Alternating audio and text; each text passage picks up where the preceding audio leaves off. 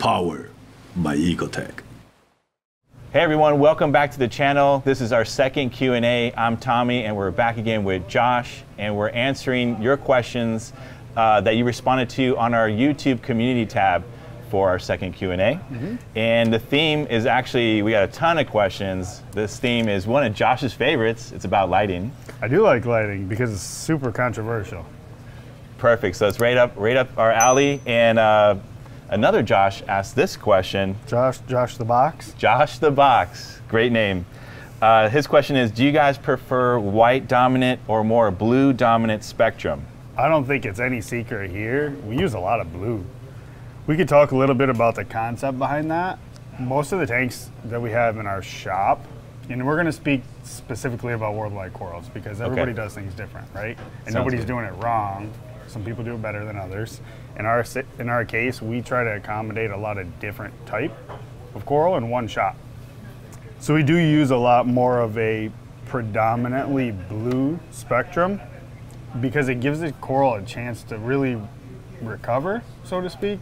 The white light tends to be a little bit more harsh on the coral, and we can only do that for a shorter period of time. It's kind of like working out really, really heavy. You gotta have that rest period.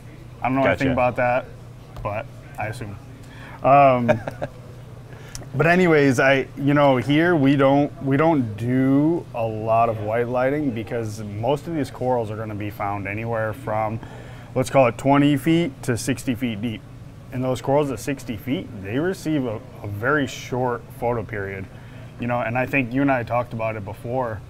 At one point in time, let's say these corals are 60 foot of depth and there's a hill on this side or a mountain side or a mountainscape on the other side. If that sun is rising here, it's only getting down to that depth for a shorter window. Maybe the coral head, maybe the actual reef is in the way, whereas some of those corals that are found in that lower reef slope, they don't get that light like the ones up high do early on. So that's the concept. Whether that's true or not, I don't know, but we feel that's applicable, So corals like Leptoceras or even a Cinerina or something that's going to be found in the lower areas of the tank. Some of your mushrooms, even though some of those are found in the top. We focus on blue specifically because the corals look better, in our opinion, under the blue light. Yeah, I mean, I love the blue. What about you? Yeah, I love the fluorescence. I think everyone's attracted to that look, and that's been probably over the last decade. We've seen more and more blue spectrums in aquariums, right? Living art. Exactly. So yeah, the blue spectrum looks better on the coral, and the white's harsh on the coral. So we try not to subject it to too long of that photo period. I think that's a really great point because Josh is taking it back to when you're actually diving, or obviously not many of us have actually visited the reef or a real living reef, but the concept that you're talking about, how the sun and the lighting moves over time, it's really not getting blasted. Like if you just buy a light out of the box, turn on 100%, you could be in big trouble. Yeah, I think it's important to think really hard about the coral and potentially where they live in the wild, and that's part of what we do here. The in-between period of a coral coming from the wild, adapting to captivity, and then becoming a sustainably aquacultured coral is a process. Through that process, we do a lot of considering of how they're found. Acropora, we know they're at the top of the reef, right? Right. You see them with a ton of swimming fish, with leathers, with clams, so you're not gonna find an acanthophyllia right in the top of the coral colonies with the Montipora and the Acropora. That's a good point. Yeah. Sammy31D says, over many years, he whittled the white to only see about, I'm guessing he's saying 3 or 4 hours of white with the rest of heavy blue for a total of 12 hours. Everything's been great, no issues, but he was wondering if, even if he did 2 hours, he thinks everything might be even happier. So what do you aim for on the white spectrum, the white photo period? So in our most Acropora dominated aquariums, I think we have a 6-hour photo period of white. And then out of the same 12 hours that he's using there, 6 of it's white. The rest of it's solid blue, again, for that visual appeal. But then you can go into our farm and we have tanks that are all blue You can find tanks that are maybe only 2 or 3 hours of blue.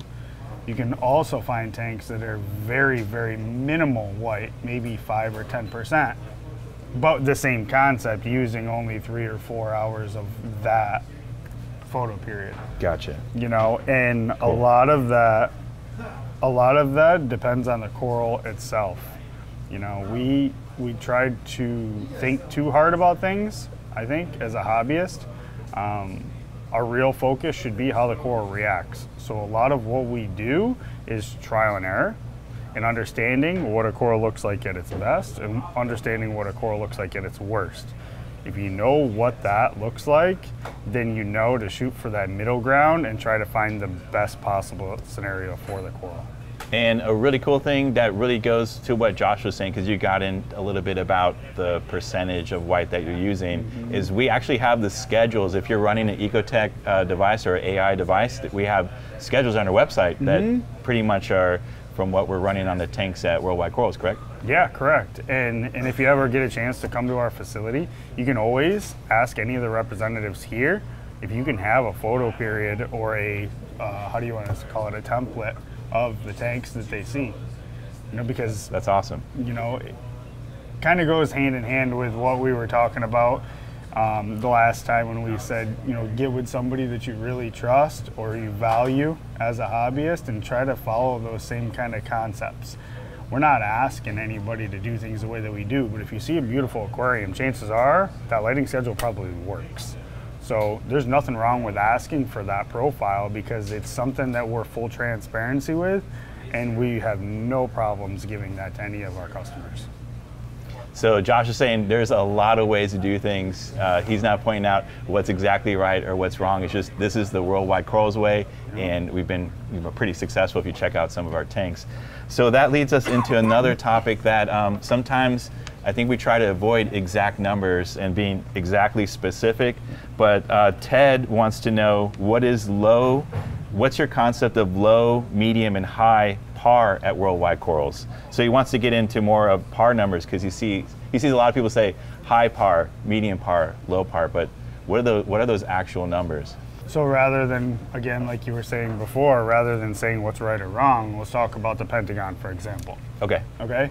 In the center of the tank, at the peak of any of the rock structures where we have the acropora, the tank runs 200 par.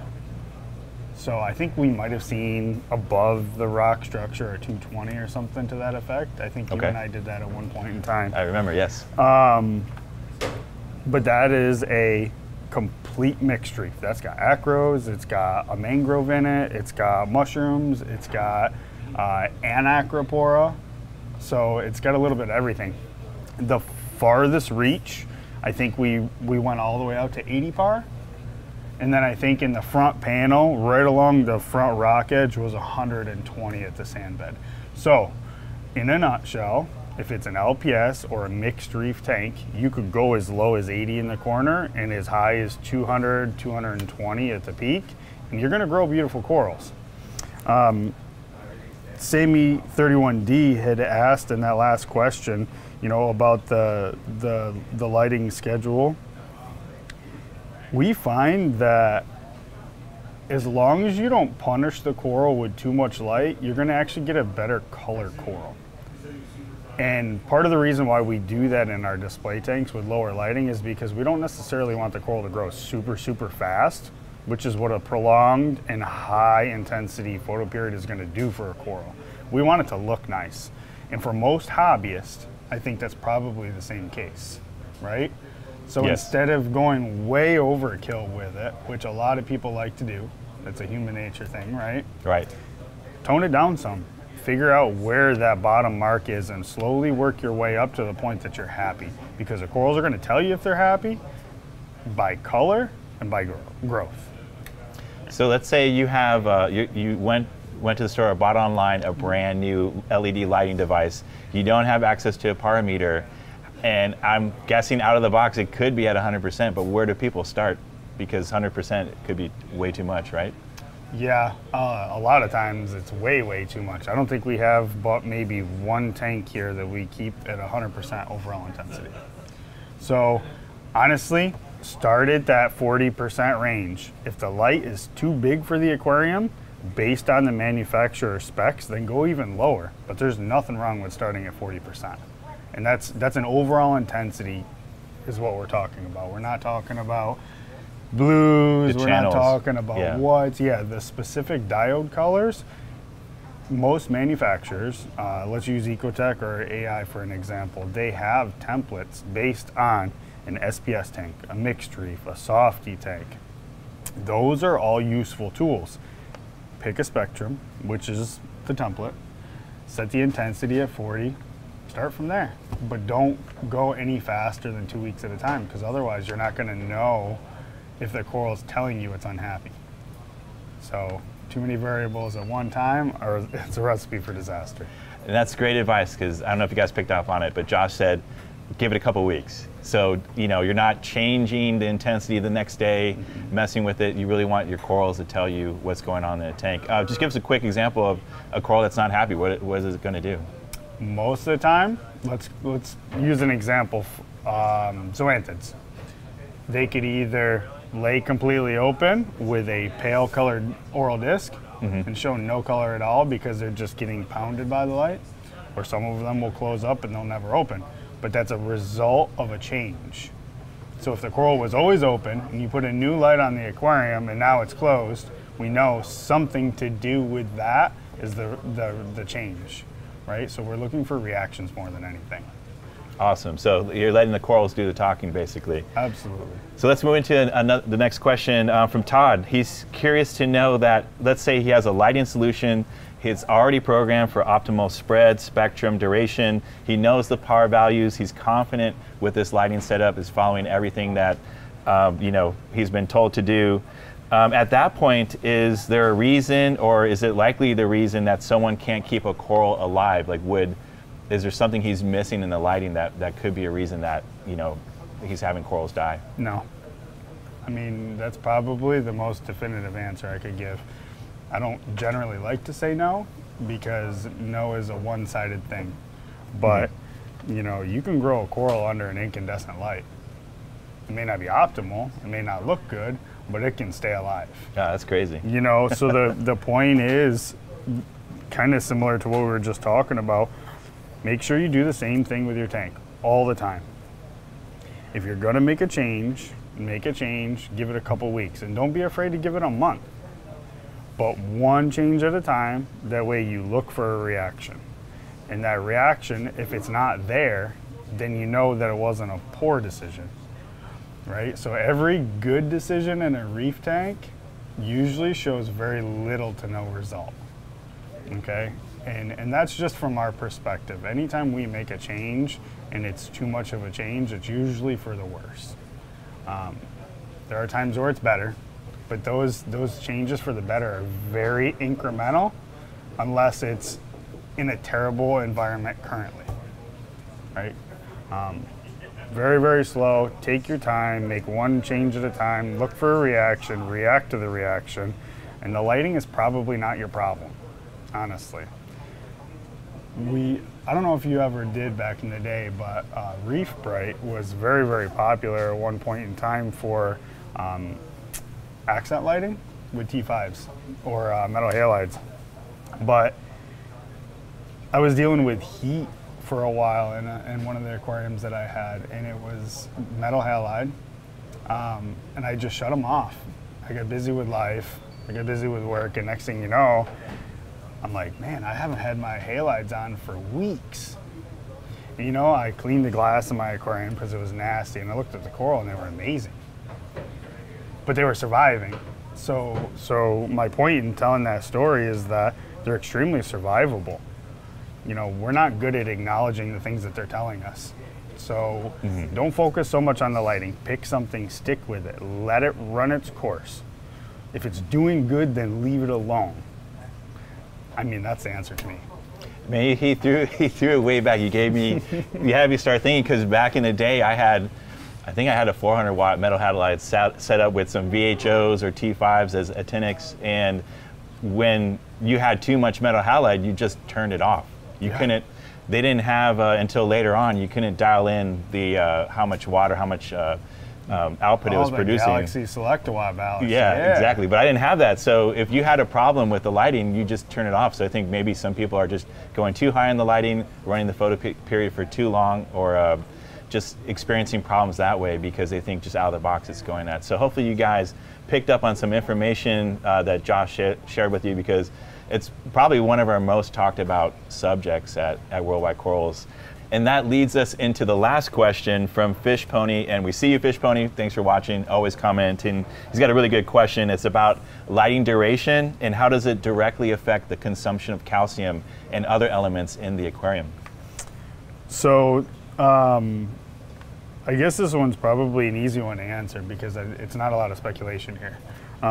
If the coral's photosynthesizing, it's going to be doing a lot of those metabolic processes, right? So it's digesting, it's growing. All that affects what we put into this glass box of water. You know, those elements are in the salt. They're also there because we're putting them there, but they're also being consumed by the coral. So that process is either expedited or retarded because of the environment that it's in.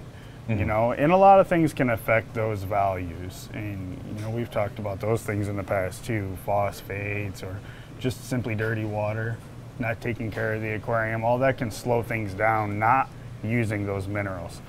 But in an ideal situation, when the water quality is good, the lighting is right, and the coral is genuinely happy, it's gonna burn through a lot more of those materials, whether it be food, whether it be calcium or alkalinity or magnesium. All that is a process. So yeah, they need them, so they're gonna use them. Just like when you drive your car, you gotta fill it up or charge it nowadays. Exactly. So you're saying basically as the coral, if your tank's happy and the corals are growing, they're going to be depleting those elements. So yeah, for sure. You see zoanthid polyps opening up on different areas of the rock that you didn't have before, mushrooms multiplying, or acropora with those really nice, beautiful tips. That's all going to be growth. That's a great point too, is that maybe you don't have to crank up your lighting. Maybe you have to work on your water quality or clarity, because maybe you just need to throw some carbon in there, clean up the look of the water so that the light can penetrate to the corals better. Honestly, that's the most impressionable thing that I think that we could talk about today, is the fact that do things right and quit focusing on the lighting. Because honestly, we forget about some of the schedules that we change, and they're not perfect. But the corals don't die. But they do tell us they're not happy. So do the right thing. Do things the same way every time. Don't do it fast. Don't focus so much on the lighting, and you'll be a happier reefer. Awesome, great questions, everyone. We really appreciate it. Keep a lookout on our YouTube community page for the next round of questions that we're going to do for our part 3 of our Q&A. Thanks again, Josh, for the time. If you enjoyed this video, please like and subscribe, and we'll see you next time.